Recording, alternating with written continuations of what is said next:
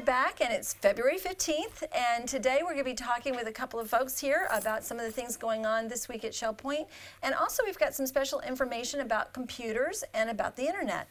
I want to start with Michelle Tompkins, and you all know Michelle, of course. She's our wellness manager, but I'd also like to introduce you to one of our other guests. Today we've got Nathan Hellenbrandt, and Nathan works in the marketing department and communications, and he is one of our, do they call them webmasters anymore? What's your title, Nathan? I think that's an older term, but I'm the digital media specialist here at Shell Point. Okay.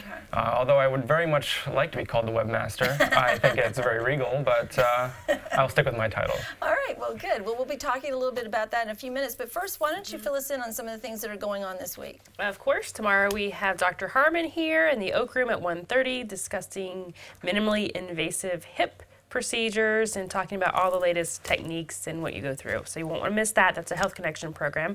But touching on computers, we have Mike Peterson here as well tomorrow from Computer Medics, and he's going to discuss some computer issues, talk about viruses, malware, and then he's going to hit on some more general topics such as the computer itself, mouse, keyboard, and talk about some of the programs. So this is a part one of a two-part series tomorrow, and he'll have handouts.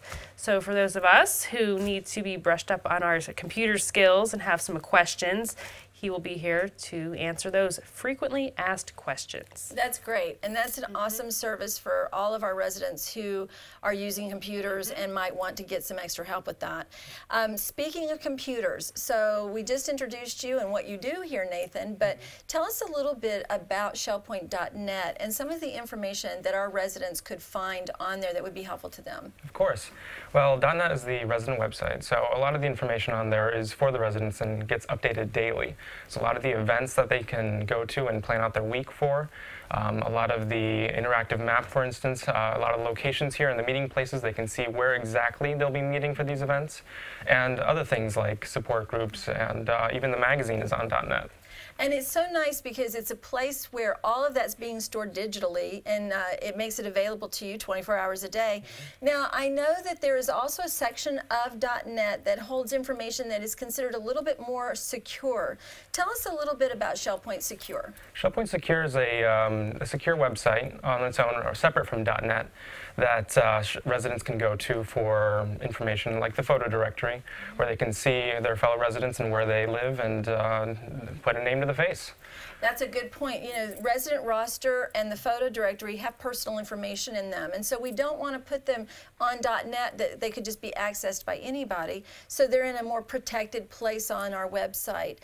There are some other items on there. I believe we have the resident council minutes are put on that, and also is there anything else that you can think of that residents might find interesting on that? We do have the resident quarterly meeting as well, the videos, and some other documents too, along with the resident roster. Great, great.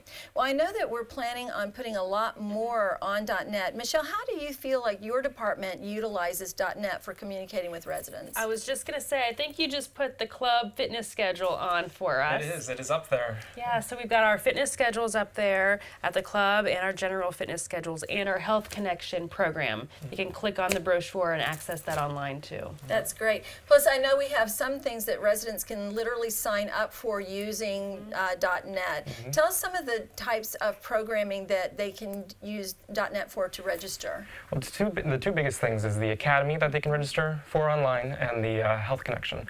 So a lot of the classes that go on over there, even though they happen at different points in the year, they can still look at those classes, get some details, get some information, and sign up for them. Excellent. Excellent. So I assume doing the websites keeps you pretty busy. It's a full-time job. Yeah. Well, we're glad that you're here doing it, that's for sure.